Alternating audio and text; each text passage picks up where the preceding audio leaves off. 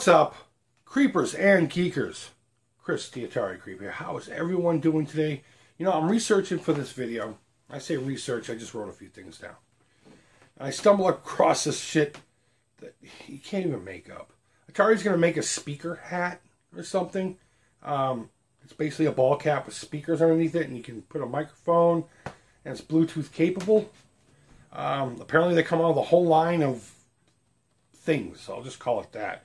And they're going to market this as a new social tech thing / for those of us who want to go out and jog and it's humid like a day like today. You can see I'm sweating because I turned the AC off so you didn't have to listen to it. I'm going to fry our brains with our new technology on our heads. I don't know. I guess as this develops, I'll come back to you on it. It's not video game related, but it is Atari related. But speaking of Atari and the Ataribox, I promise I'm not going to keep beating this horse dead. My next video won't come out until we actually have some kind of real information, something tangible, something to actually relate to you about. But there are a bunch of questions and concerns and like little topics that keep coming up that I feel I need to address in the best way that I can, give you some of my opinion, speculate a little bit, and then pepper in maybe some fact here and there. So, without further ado, let's get to my list here. And I did spill soda all over my notebook, so it's going to be hard to read some of this. The first thing is this just going to be another NES Mini Classic or Flashbacks type unit? And I could say with no doubt of confidence, no, it's not going to be. We'll get to another topic about the games here in a second. But they're mentioning it's going to be PC-based technology. Now, unless they're lying to us, I can't see a company using PC-based technology to emulate these old games. I mean, it's ludicrous. It's wasted money. Going on to the next topic, the games. I mean, they did say we were going to be able to play classic games as well as new games. And I think it's interesting in what they said. They said new games. They didn't say modern games. So what does that mean? Classic games. Are we going to get ports of the 2600, 7800, Lynx, Jaguar? Are we going to get arcade ports? Are we going to get rehashed versions of all of the above? Who knows? And what are these new games they're talking about? Are they in the vein of all this old stuff? Are they going to let homebrewers who decide to make their own version of an Atari 2600 game, like Halo 2600, you know, I'm just speculating again, just throwing examples, be played on this system? Who knows? I mean, until they come out with some information, we just don't know. So it's really interesting, and especially the wordage that they use in classic and new games. So we'll get there. Don't worry about it. Operating system being an Android based. I don't think that's the case either. Again, PC technology. I wouldn't consider a tablet PC technology, though it is a little mini computer. It really is. But I don't think if you're going to be using PC technology, you're going to have an Android operating system. If it's going to be some kind of goofy operating system like that, I think it would be probably more Linux based than anything. But what do I know? I'm just a fat fuck with no teeth who likes to play video games.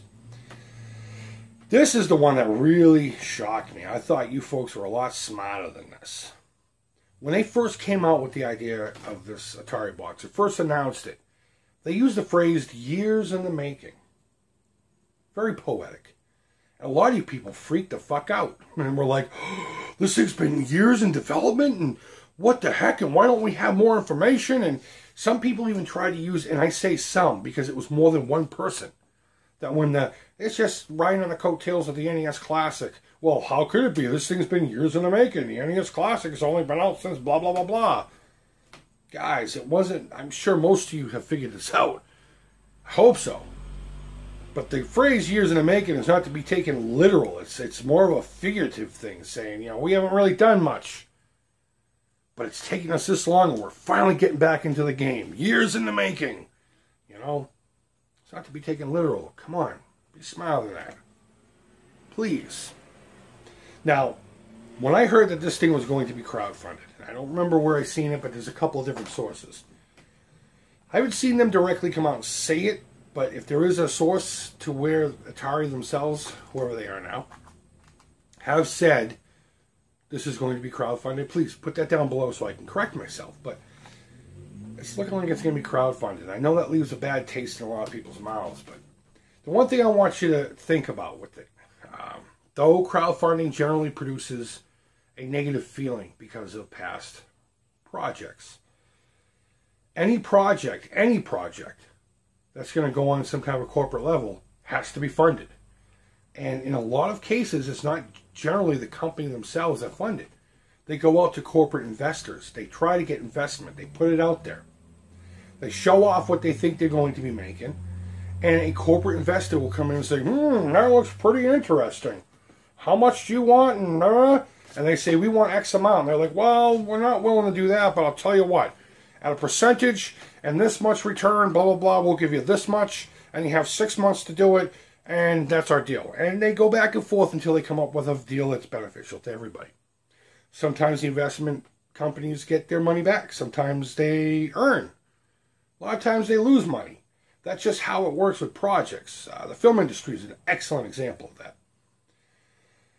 Crowdfunding is no different than that, except it involves people like you and me. Not some big corporate investment firm, not some whatever. I think just because a lot of projects that have been crowdfunded either fizzle out, people lose money, or it comes out, it's really big, and then just kind of dies off. I think it's left a bad taste in our mouth. And there's another reason I'm going to mention here in just a second. I know I'm getting there, I promise. But I'm a little less hopeful now that they're mentioning crowdfunding because I do have that stigma in my head.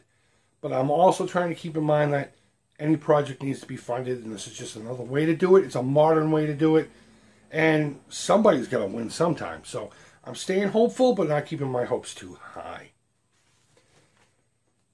The big elephant in the room. Well, this is just another Coleco Chameleon.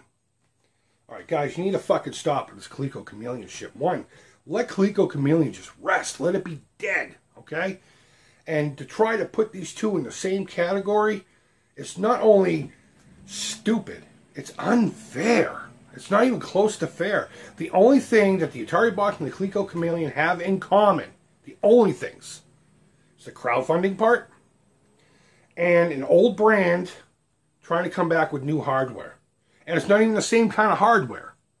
Those are the only things that these two have in common. The Coleco Chameleon, if we recall, okay, I said I would never talk about this again, but I feel it's fucking necessary. The Coleco Chameleon came out as a result of a failure. A gentleman wanted to build this thing. He bought some molds for an old console. Oh, that's another thing. It's an old Atari shell. This is a new Atari console, whatever. And thought he would make a console out of it. Now, whether he had actually had plans on doing it, I don't know. It's none of my business. I don't care anymore. But it failed. So then he was able to get the backers of Coleco to lend him their name. This is important. They lent their name to this. Shady shit happened. It kept snowballing downhill. Coleco ran. They said, you know what, we got this brand name. It's not what it used to be, but we're still making money on it. Fuck you for being deceitful. We're pulling out. And they know it because they have a name that they can make money on. It wasn't them producing all this crap. They just happened to be a victim of that circumstance. Atari. The name is owned by somebody in the same instance, but they themselves are putting this thing together. Now, whether it succeeds or whether it fails, neither here nor there right now. I think if it's on a negative side, if it's going to do anything, it's going to come out. And it's just going to fail and move on. And people are just going to move on with their life. I don't think it's going to be a long, drawn-out, deceitful, shady business after shady business after shady business. People pointing their fingers and saying this, and this person did that, and that person did this. It's not even going to be the same animal. It's not even going to be on the same planet. So please, Atari knows this is our name. We need to make money with this name. They're going to try to make the best product that they can. Whether it succeeds or not, that's neither here nor there. But the Coleco Chameleon and the Ataribox, not even close. So, I'm going to encourage you right now, stop with this Coleco Chameleon bullshit. Okay, so, now that I got that out of the way, Is this going to compete with the big three? Probably not. I don't think they could touch Sony, Microsoft, and Nintendo. This video is going on too long now. Would it be nice? Sure, why not, right? But I think if it does succeed, and I hope it does, it's going to be a niche thing. It's going to have its own like little market. You know, handful of people are going to have it, and that's that. Would I like to see Atari become a big name again? That would be amazing to have a piece of hardware underneath this television that has that little logo on it that we all love. Which leads me to my last point. And I'm simply just going to call it, why not? Why not? What's the big deal? You know, if it's not your thing, if you don't care about Atari, your opinion is valuable. It really is. And I'm not knocking those who don't like this idea. I'm knocking how you're not liking it. I'm knocking all the hatred towards it. So what? I mean, if it's going to fail, it's going to fail. You're right. You can point your finger and say, I told you so. But what if it gives someone else joy? You know, what if it comes out and it's not hugely successful, but does something? And it makes a guy like me happy. It makes the kid down the street happy. So what?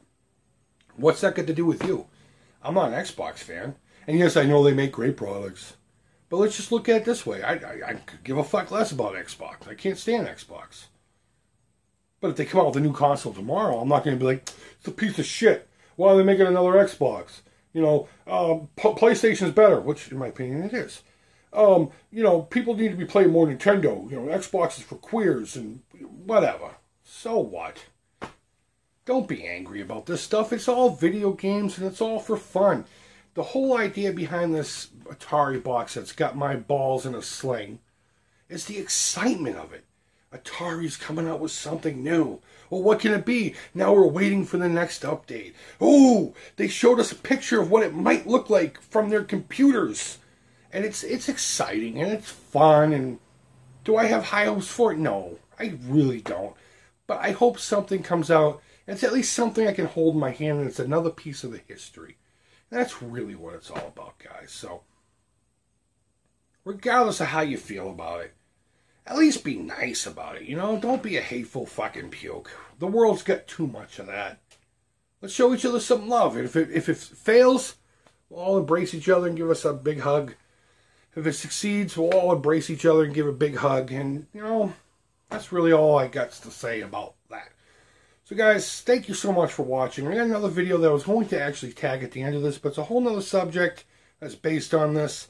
I'm gonna make it a milk and cookies and probably upload it in a couple of days. So thanks as always so much for watching. I've noticed my channel has grown quite a bit since all this Atari box has been spoken of, and that Hyperkin 77. I've gained over 100 new subscriptions, and I might have mentioned it in a past video. I might not have. I don't know. But either way, thank you all so much for coming aboard. I hope you like what you're seeing. Go ahead and check out a lot of the older stuff. And of course, to those of you who've been around forever, thank you as always. Everyone, thank you so much for watching. You know, I mean, what would be the point of doing this if you didn't? I mean, I probably still would do it, but regardless, you guys are awesome. So go ahead and leave feedback, thumbs up, thumbs down, all feedback's positive. Is there anything that I missed? Leave it down in the comments below. Maybe we'll do a follow-up to this after the next update. And that's it. I hope everyone's doing well. Take care. Fuck off with that Coleco Chameleon bullshit. Let it die. Bye-bye. Hey, what's up, folks? The Creep here. Thank you, as always, so much for watching. If you enjoyed this video, be sure to subscribe for more. You can follow The Creep on social media, and feel free to reach out at any time here on YouTube, Facebook, Instagram, and Twitter. Creep would love to hear from you. And as always, thank you, take care, and bye-bye.